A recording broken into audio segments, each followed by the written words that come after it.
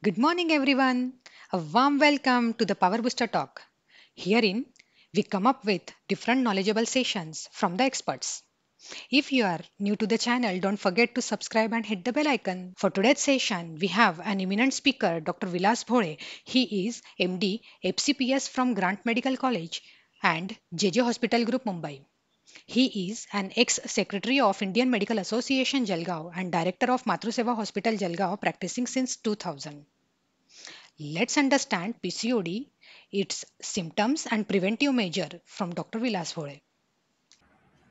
Hello friends, I am Dr. Vilas Bhole, a consultant gynecologist from Jalgaon, Maharashtra. Hope all are you are well protected from the present disastrous pandemic of COVID-19. I am here on behalf of ExtraValueCart, the PowerBooster Talk on Polycystic ovarian syndrome. The topic which is given to me is, can PCOD be prevented?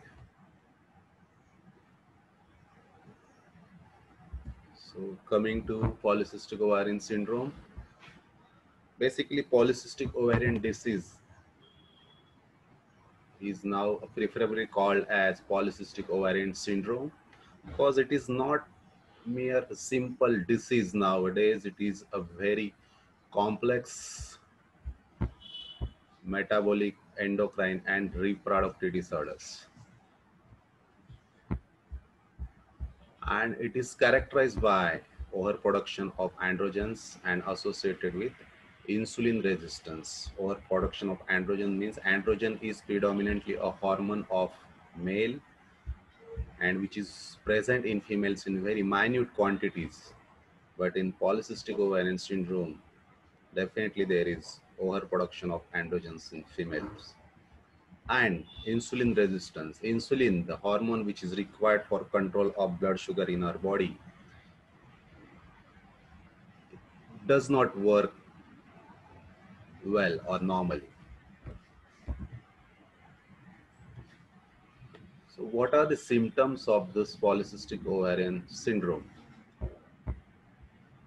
Patients with this disease or syndrome very commonly present to a gynecologist OPD with complaints of menstrual disorders like amenorrhea. Amenorrhea is absence of menstruation for a prolonged period. Oligomenorrhea means delayed menses. Patient gets menses infrequently. The menstrual cycle, the interval between the menstruation is more than 35 days. And usually amenorrhea and oligomenorrhea are followed by abnormal excessive menstrual bleeding in most of the patients. Apart from menstrual disorders in married patients, this PCOD is responsible for infertility, inability to conceive, then obesity, excessive weight gain, and hirsutism, excessive hair growth, male pattern. Usually PCOD patient, PCOS patient, they get excess hair growth, male pattern because of increased androgen levels, upper lip, then beard, then abdomen. You can see excessive hair growth on this part. What is the prevalence of polycystic ovarian syndrome? Numbers are not very good. In India, in developed countries, we can see 5 to 10% of female population they suffer from polycystic ovarian syndrome. And in India, as I said, it is 3.7 to 22.5% of female population at all ages. And if we consider the adolescent age group, the numbers are still bad, 9.13 to 36%. And because of this variable prevalence in various countries all over the world, In India, there are a lot of confusions about this prevalence, about this increasing prevalence. And so, Indian Fertility Society monitors the data given by various organizations all over the world to simplify this, to simplify the protocols of management.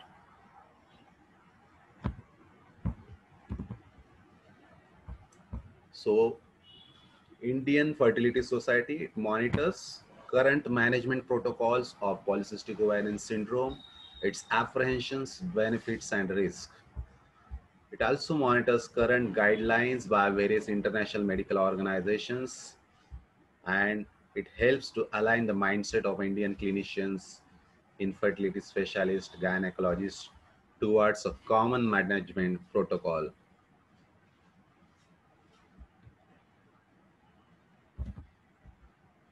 Now, how to diagnose polycystic ovarian syndrome? We have to diagnose or find out three important things. One is androgen excess, that is in elevated androgen levels in female patients. Then chronic anovulations means these patients of polycystic ovarian syndrome, they don't ovulate regularly, and that's why they suffer from menstrual disorders, menstrual irregularities. And third one is polycystic ovaries on ultrasonography. The typical morphology of ovaries on ultrasonography, which is characteristics of this disease or syndrome. Now, how to diagnose or how to find out androgen excess? We can find out androgen excess either clinically or biochemically. Usually, these patients they suffer from obesity. They are obese, and there is acanthosis nigricans, which is associated with obesity. What is this acanthosis nigricans? Acanthosis nigricans is nothing but, here you can see the picture. There are elevated raised velvety lesions, especially in the creases or folds of our body like neck, axilla, groins, sometimes on abdomen also. So excessive weight gain, more the weight, severe the disease, and severe the disease, more the weight gain. So this is a cycle what we face in polycystic ovarian syndrome. Next, androgen excess can be diagnosed by hirsutism, that is excess hair growth, which is typically a male pattern. The picture you here you can see there are excessive hair growth on upper lip, a beard, and sometimes on abdomen also. Third clinical criteria to diagnose androgen excess is central or androgenic alopecia.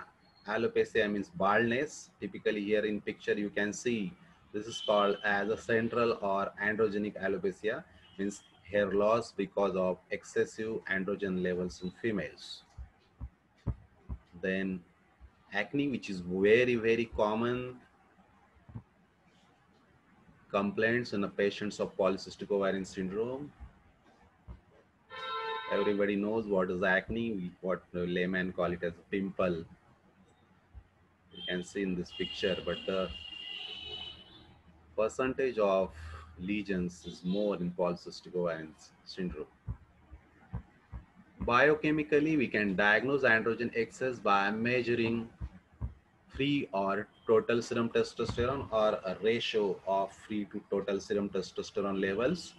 Usually, total serum testosterone are more than 20 nanogram per deciliter, and sometimes it may also cross 60 nanogram per deciliter.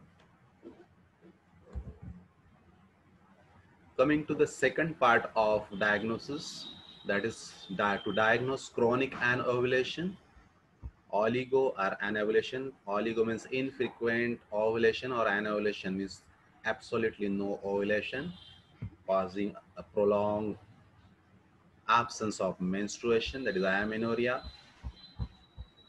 Usually most of the patients, they suffer from oligomenorrhea, that is the cycle duration is more than 35 days, but sometimes we see frequent menstruation also, so cycle interval less than 21 days. Now this is very important. Persistent oligo or amenorrhea in adolescent age group after menarche. Menarche means the first menstruation in a girl is called as menarche, and beyond 2 years of menarche, if there is persistent oligo or amenorrhea, it is a characteristic early sign of polycystic ovarian syndrome. The third part of diagnosis in polycystic ovarian syndrome is to diagnose polycystic ovaries, a typical polycystic ovarian morphology on ultrasonography. There are various organizations all over the world. They have described various criterias.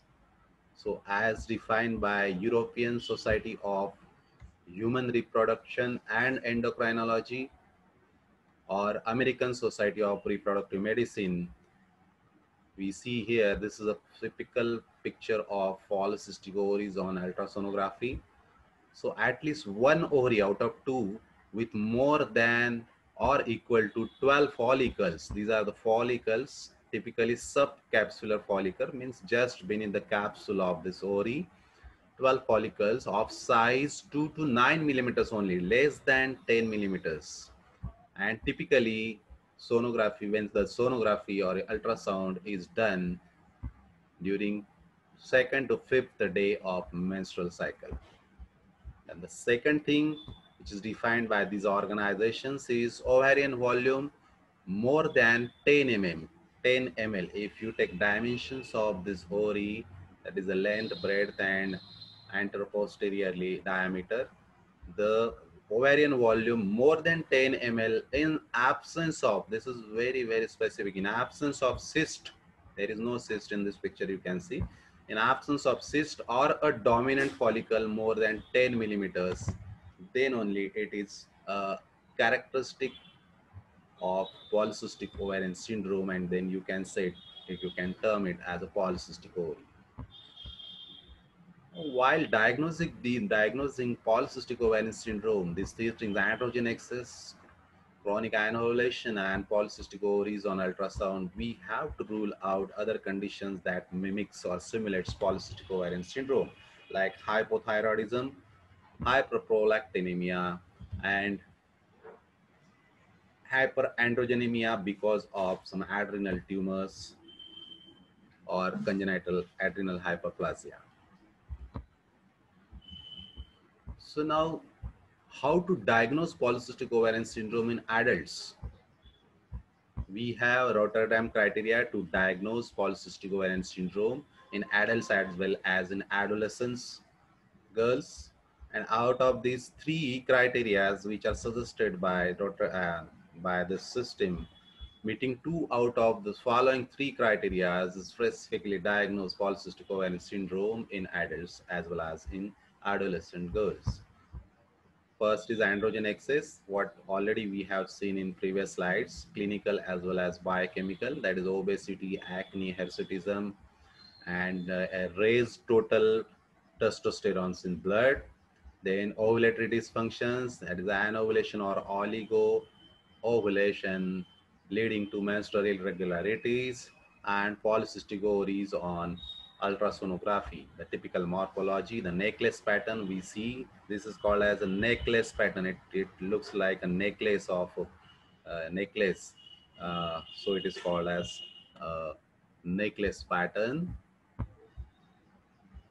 Additional criteria are also there which are not included in the system of Rotterdam criteria. These are obesity with or without acanthosis nigricans, and some cases are typically associated with mild prolactinemia and subclinical hypothyroidism. Now this AMH,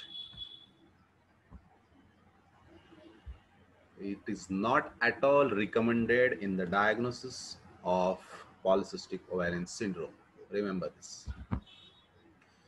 Now, similarly, in adolescent girls, we use this Rotterdam criteria to following to getting 2 out of 3 which diagnose polycystic ovarian syndrome, plus the one which we discussed earlier, the typical clinical early sign of PCOS in adolescent girls, that is persistent oligo or amenorrhea beyond 2 years of menarche, is a key to diagnosis of polycystic ovarian syndrome in adolescent girls.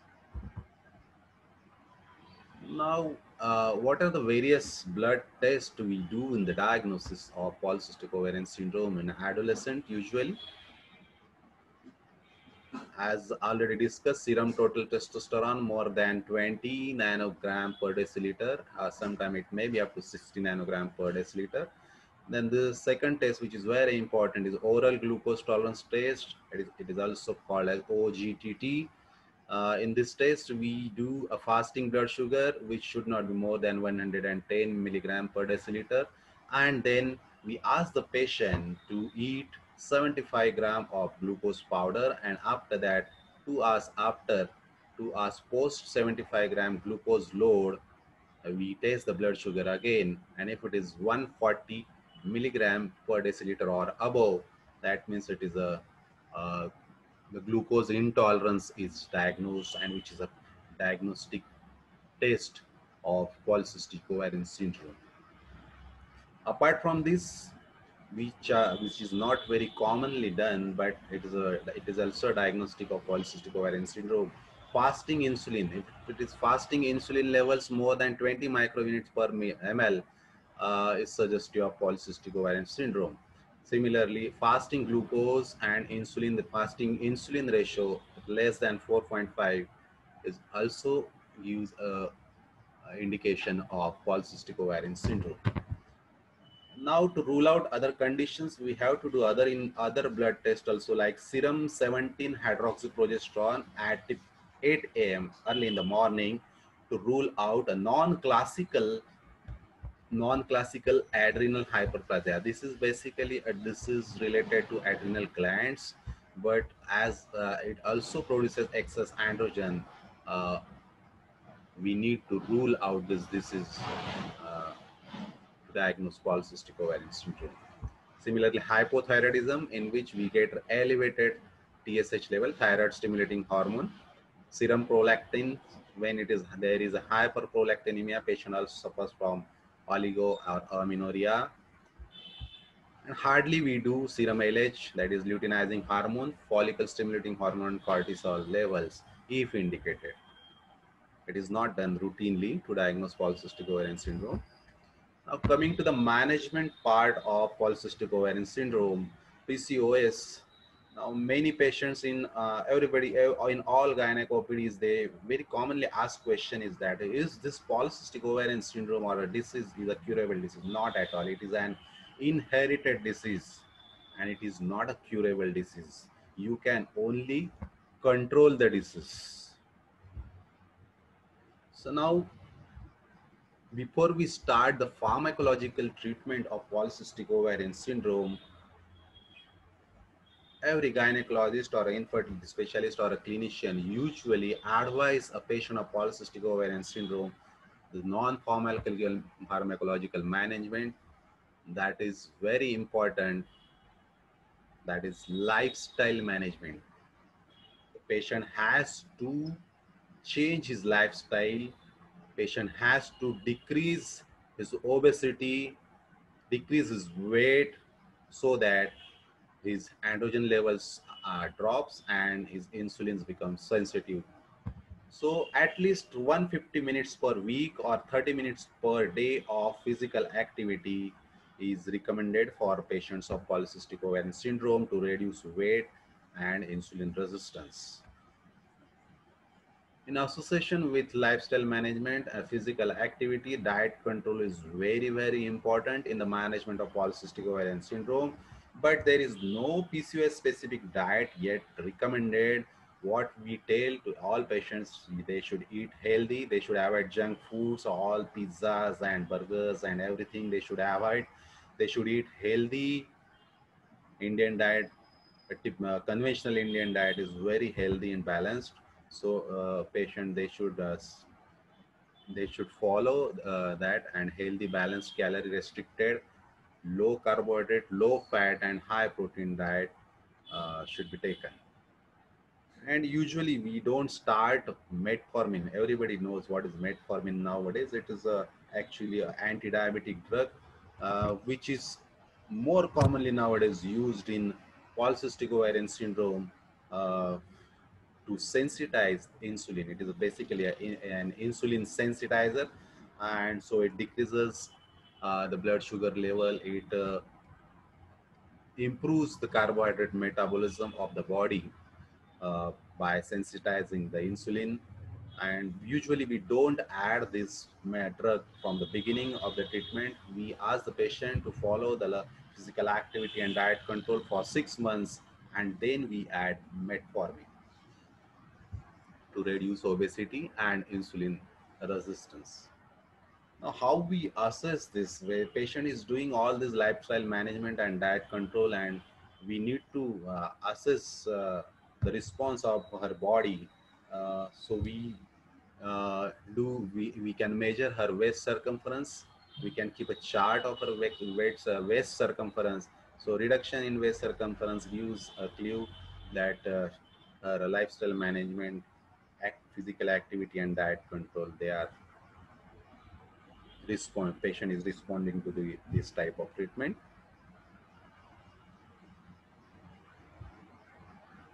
Then we can assess her body mass index, BMI. Body mass index is nothing but height, weight divided by height square. So usually in adults, the normal body mass index is about 23 kilogram per meter square. So patient need to achieve this by doing physical activity and diet control. And in adolescent, we don't follow this value. We follow 97.5 percentile of value of according to the age of the girl. What happens with this diet control and physical activity? Usually these two things, very important things of the management of polycystic ovarian syndrome.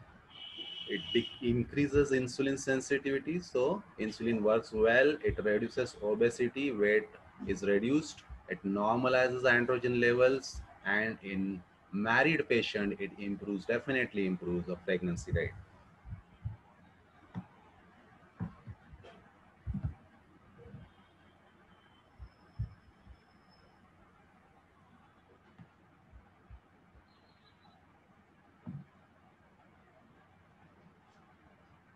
Now, common complaints, how to manage menstrual irregularities in patients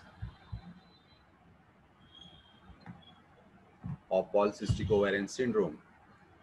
Here in this diagram, you can see these patients, basically they suffer from anovulation, and because of anovulation, the endometrium, the inner layer of the uterus, which gets exposed to estrogen for long period, leading to excessive proliferation of endometrium. And usually because of this oligo and amenorrhea, because of this anovulation usually is followed by abnormal excessive uterine or menstrual bleeding in the patients of polycystic ovarian syndrome. How to treat these menstrual irregularities? So this is a treatment part of menstrual irregularities. We can use cyclic progesterone. Progesterone is a drug, it is a hormone which we give for to control excessive blood menstrual bleeding or excessive abnormal uterine bleeding.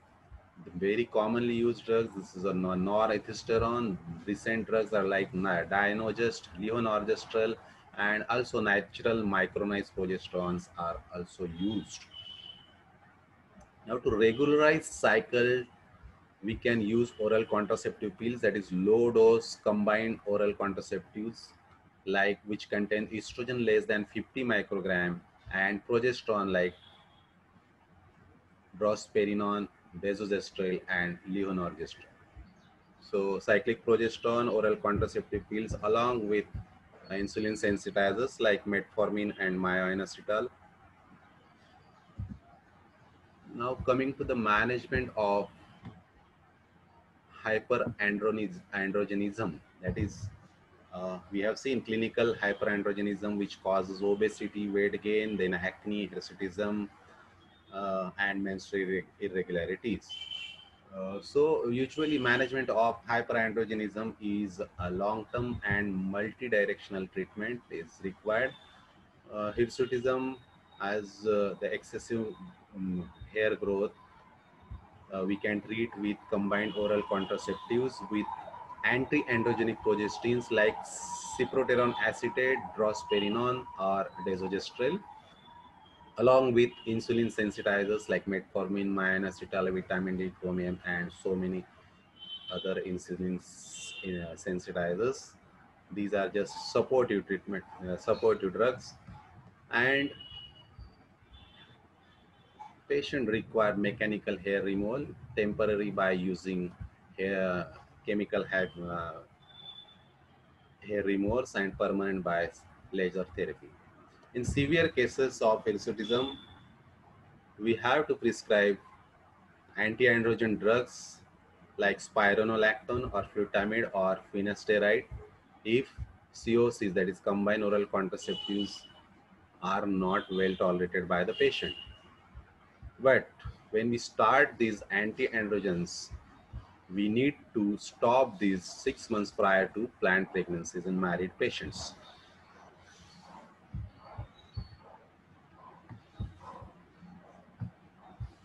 Now, coming to treatment of acne, the same thing, combined oral contraceptive pills we can prescribe to reduce these elevated androgen levels and so to reduce acne also, and topical applications by consulting dermatologist. Then central alopecia, that is androgenic alopecia, can be treated with same things like combined oral contraceptive pills along with these anti-androgens or androgen blockers, spironolactone, flutamide, and finasteride.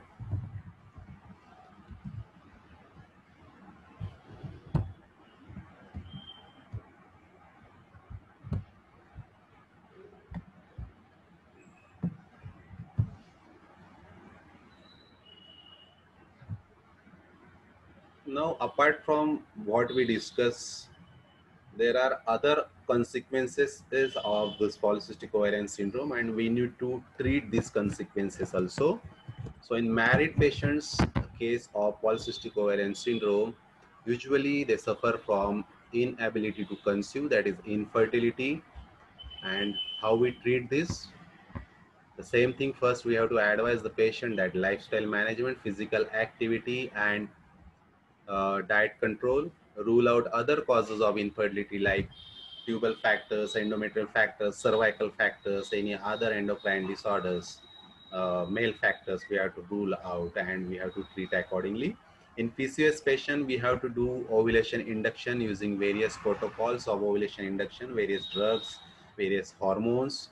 Using this, we can induce ovulation and uh, help the patient to get conceived. In severe cases of polycystic ovarian syndrome, when the patients they don't respond to ovulation induction, we need to proceed with laparoscopic polycystic ovarian polycystic ovary drilling, and of course along with insulin sensitizers like metformin. Now, what happens when a patient of polycystic ovarian syndrome conceives? Is it a normal pregnancy similar to other pregnancy? No, definitely not. Usually these patients, they have few high risk. These patients have few risks during pregnancy like obesity and its complications, then hypertension, that is elevated blood pressure in during pregnancy, then elevated blood sugar levels during pregnancy, which is called as gestational diabetes mellitus, and of course the incidence of miscarriages, usually less than 3 months, is more common in polycystic ovarian syndrome. And in delayed consequences or delayed complication, we can say usually these polycystic ovarian syndrome patients, they definitely suffer from diabetes mellitus usually after 40 years of age, and they need to consult a diabetologist for the treatment of the same. And in older age or in before menopause, they can also suffer from endometrial hyperplasia and sometimes uh, endometrial carcinoma or cancer also.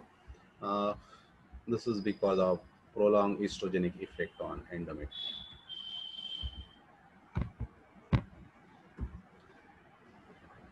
So friends, coming to the conclusion, a very commonly asked question in all gynecologist OPDs that whether polycystic ovarian syndrome is a curable disease or not. And and the answer is that polycystic ovarian syndrome is basically an inherited disorder and it is not a curable disease. Lifestyle management is the key to control polycystic ovarian syndrome and its complications. So as the incidence of this syndrome or the disease or disorder is very we can say more in India all over the world. In adolescent girls it is up to 36%. So definitely this lifestyle management from the beginning is very important to control this syndrome. Thank you very much. Thank you so much, sir, for such a detailed insights on polycystic ovarian syndrome. You aptly said about lifestyle management. That is, prevention is better than cure. Thank you everyone for attending the session. Power Booster Talk is coming up with finance theme. If you would like to get all such updates, please do subscribe and hit the bell icon. Have a wonderful day.